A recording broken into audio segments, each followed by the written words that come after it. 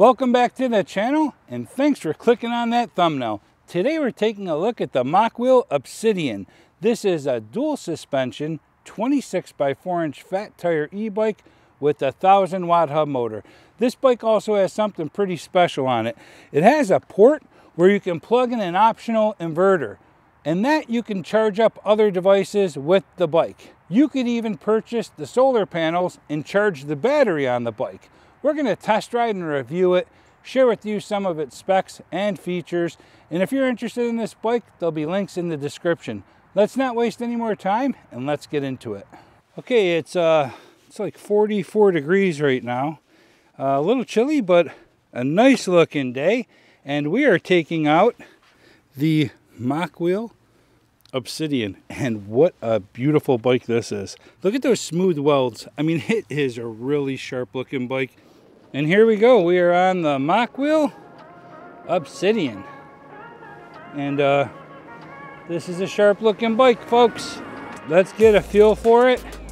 I can tell you right now, it's super comfortable just sitting on it. My first impression is, man, this bike is comfortable, and it has that dual suspension, and you feel like you are floating over the pavement, and those brakes feel really good. So my first impression of this bike already is it is smooth. Let's go right to pedal assist level 0 and pedal this bike like a regular pedal bike with no motor assist and no hands. So there you have it. It's got an 8-speed Shimano shifter, and it is really easy to handle. So you can see we're riding in pedal assist level 0. We have no pedal assist and no hands. This bike is balanced perfectly. We're in gear 3, doing about 11 miles per hour, actually almost 12. So we're riding this bike like a regular pedal bike, and we're going up a slight incline. Let's drop it down to gear 1, actually up a slight incline in gear 1, and my legs are moving really quick. So no pedal assist, up a slight incline, gear 1 with no hands. I can tell this bike is going to be a real easy bike to ride. So right out here on the main road, we just kick right up to 25 miles per hour like that. Really simple. This is a smooth riding bike, and man, it is a comfortable, easy bike to ride. We're doing 30 miles an hour, 31.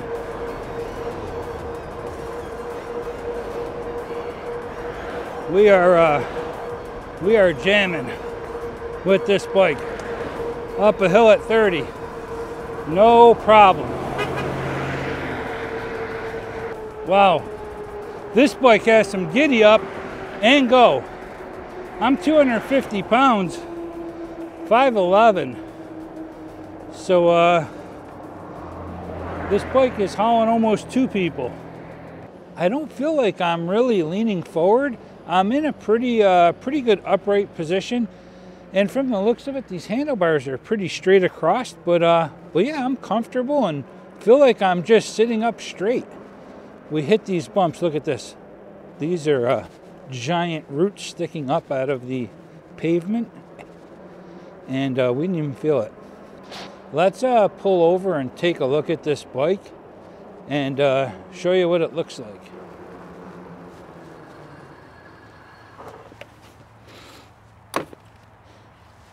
So here it is, the Mokwheel Obsidian, and what a great looking bike it is.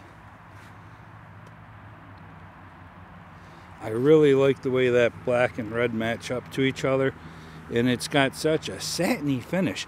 That black and red have a really nice, it's almost like a dull satiny finish. It really looks sharp. We're keeping the bike the way it is out of the box. The only thing that we did was we added a side mirror so that we can ride safe in the road, and we put a cell phone mount on the handlebars so we can mount our phone up, but that is it. Everything else is stock the way it is out of the box.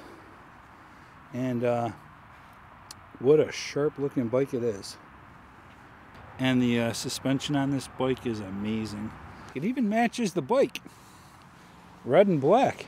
So let's get up the road a bit, show you what this bike is all about.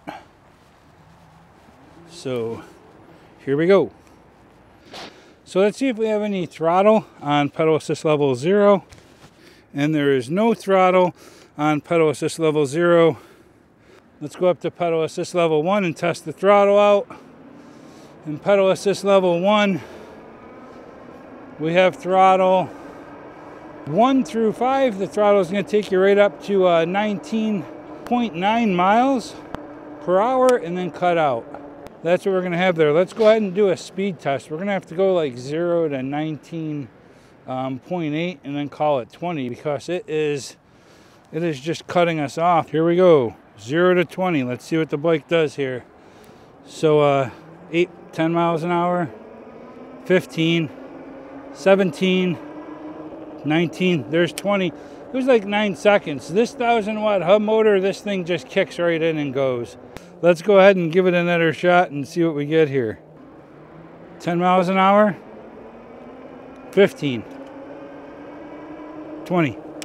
It hit 20 that time too. So this is probably one of the quickest bikes I had to get to 20 miles per hour. This 1,000-watt hub motor is pulling weight and it's doing a good job at it. So I'm pleased with that. Let's take a look at some of the specs on this bike. You're going to have one size on this bike and it's going to suit most adult riders that are 5'6" to 6'8". Bike's going to come in 4 colors: black and red, yellow and black, sand camo, and jungle camo. 8-speed Shimano trigger shifter. So the Mokwheel branded saddle is pretty wide and pretty comfortable. Feels like it has some pretty decent padding in there. So this bike is equipped with the torque sensor, which means the more you pedal, the more you're going to get out of the motor. This bike has dual suspension. To the front, you're going to have an adjustable suspension with lockout. To the back, you're going to have this DM 4-point linkage system that's also going to have compensation and a rebound adjustment. You'll have a nice small but bright front integrated headlight. And to the back, the tail light is going to be battery powered. So this bike's going to have some serious giddy up and go with its 90 Newton meters of torque and a 48 volt, 1000 watt brushless hub motor branded Mokwheel. The payload capacity is 400 pounds. You're going to have 26 by 4 inch Chow Yang tires with a nice aggressive knobby thread on them. So this bike has a nice bright colorful display. You can see it even if you have on polarized sunglasses, and it's going to show you things like your battery power, your speed, your trip, your mode, the time of travel, and your pedal assist level, and more. So to the left side of the handlebars, you're going to have a thumb throttle. It's going to work in pedal assist level 1 through 5. The bike will go up to 20 miles per hour and then cut out. With pedal assist, you'll be able to go up to 28 to 32 miles per hour. You're also going to have your control buttons. At the top, you'll have power. You'll be able to switch your pedal assist levels up and down. You'll have a light and a horn. You're going to have these really nice ergonomic comfort grips. They lock on both ends, and they have a nice gel in there to keep some padding on the palm of your hand. It's really comfortable when riding. To the right side, you're going to have my favorite shifter, the Shimano trigger shifter. I do like the fact that you can pop the end cap off and put a mirror at the end so that you can conserve on handlebar space. So you're going to have Tektro hydraulic disc brakes and Tektro 180 millimeter rotors. A Shimano Altus derailleur. KMC stainless steel chain.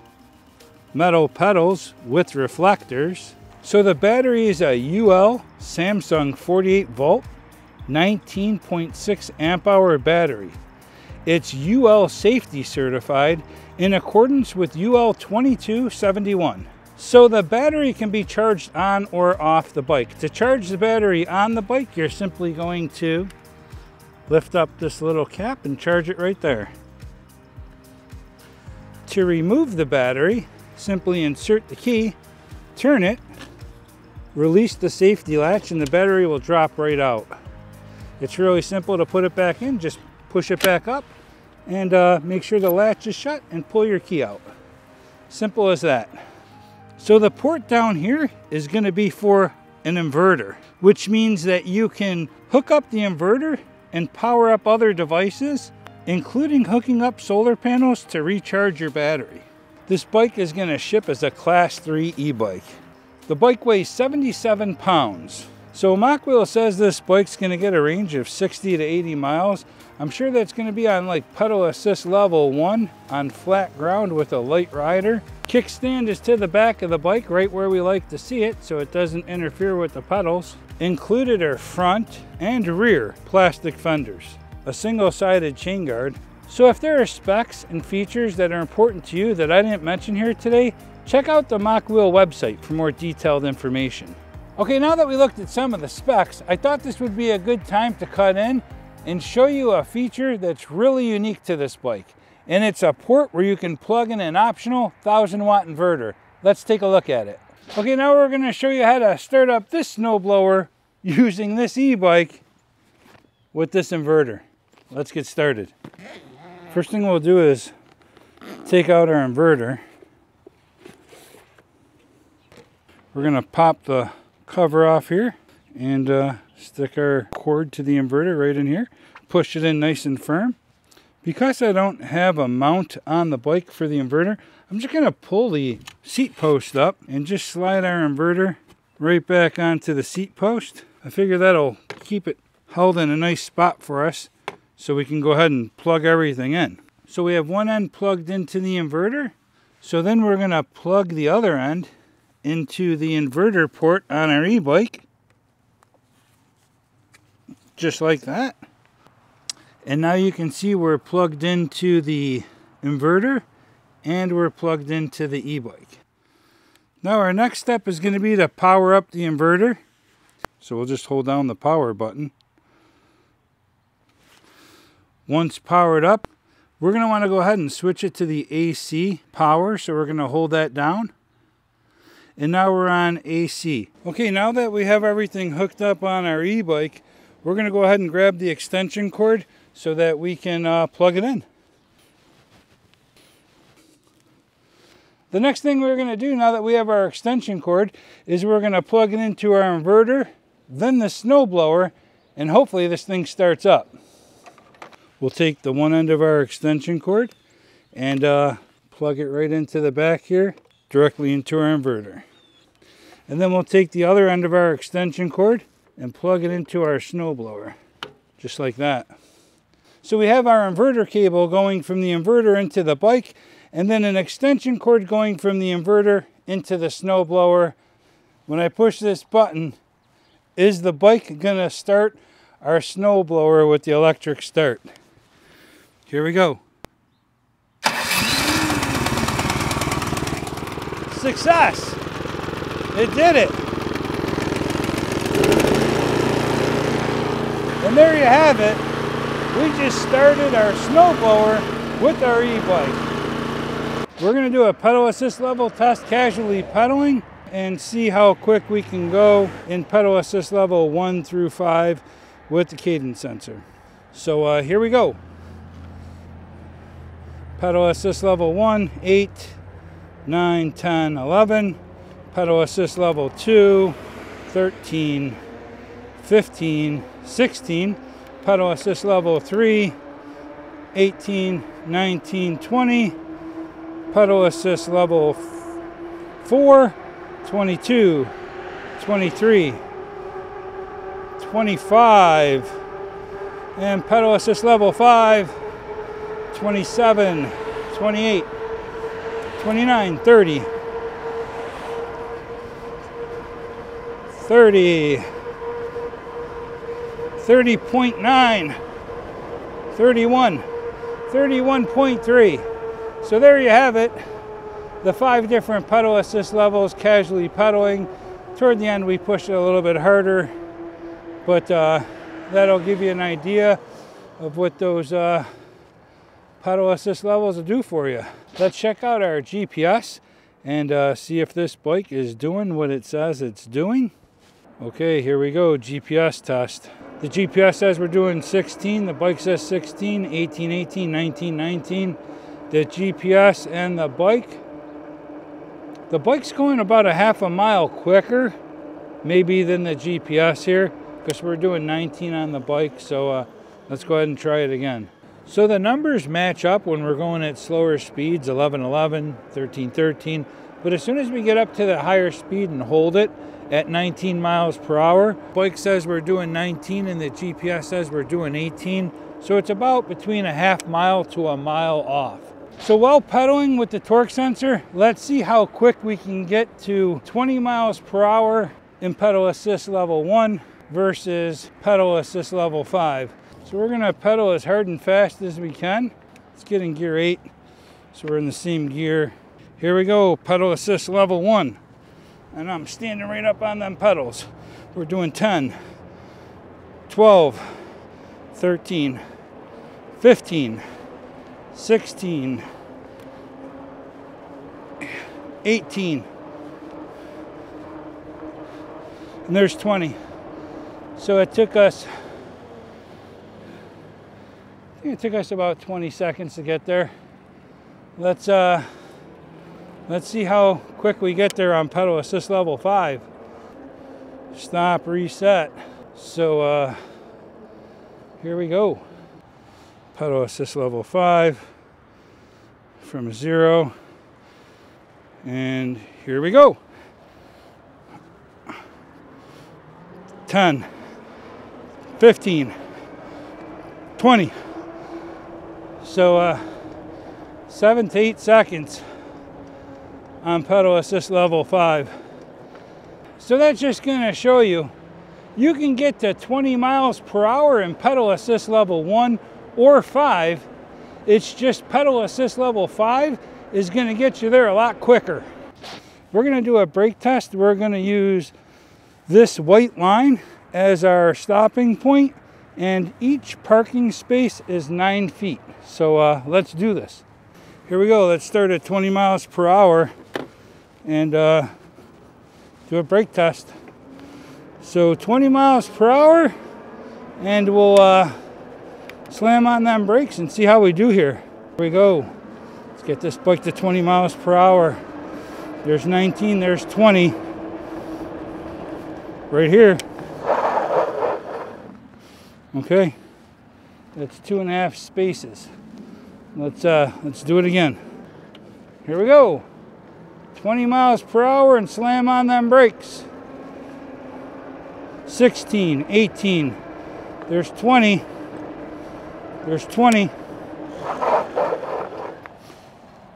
About 2.5 spaces. Them brakes are doing what they need to. Tektro brakes. Let's get it as quick as we can go. We are out to the end of the parking lot. Let's do it.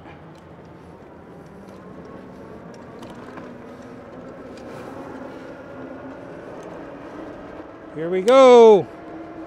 20, 22, 24, 25, 26, 27. There we go. Okay. That was either 26 or 27 and 4 parking spaces. I'm happy with that. Okay, let's see how this bike handles off-road. Yeah, well.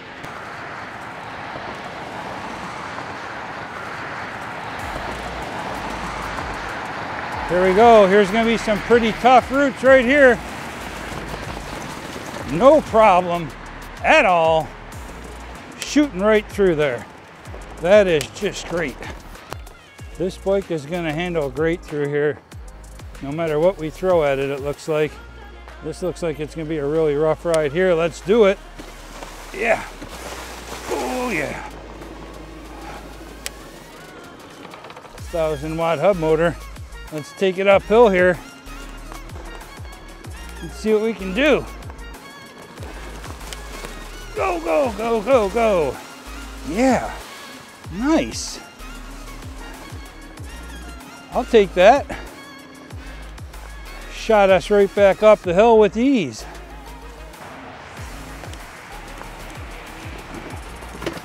Yeah. Bikeroo. Some more real rough roots right through here. Here we go. Oh my gosh. It's almost like I'm floating over them. I mean, it feels like this thing is meant for this kind of terrain. No doubt about it. Look at that.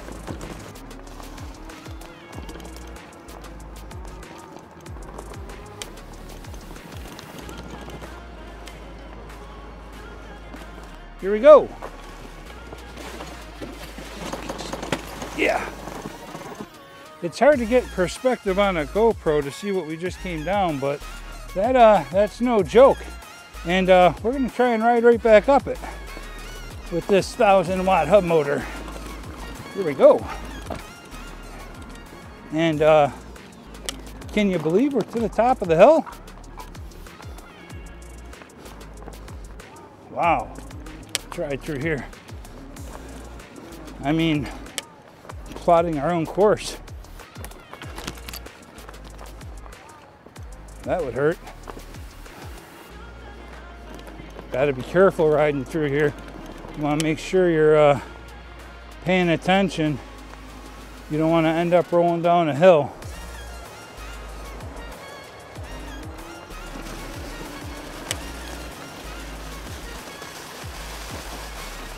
I don't think you're meant to go 20 miles per hour through the woods here. This bike can do it. Tight fit. We got it. Here we go.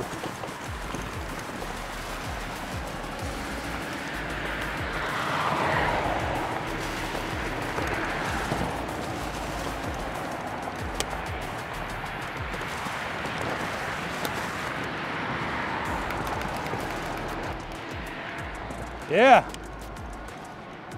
We're only doing 22 miles per hour across the lawn.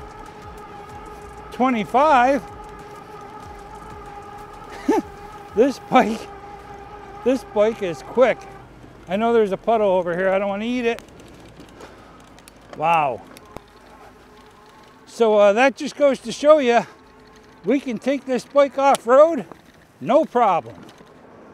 This bike is so much fun to ride. It is a smooth ride. You can feel the bike wants to give you so much more power, but it's having to back off. I like these 26 by 4-inch fat tires.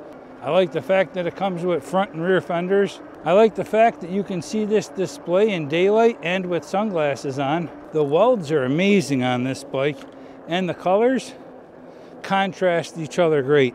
This black and red satin finish is really cool looking. I like that it has front and rear adjustable suspension on both ends. And I'll tell you what, these hand grips are really comfortable. My favorite shifter is this trigger shifter on all bikes. So there's a lot going for it on this bike and a lot to like.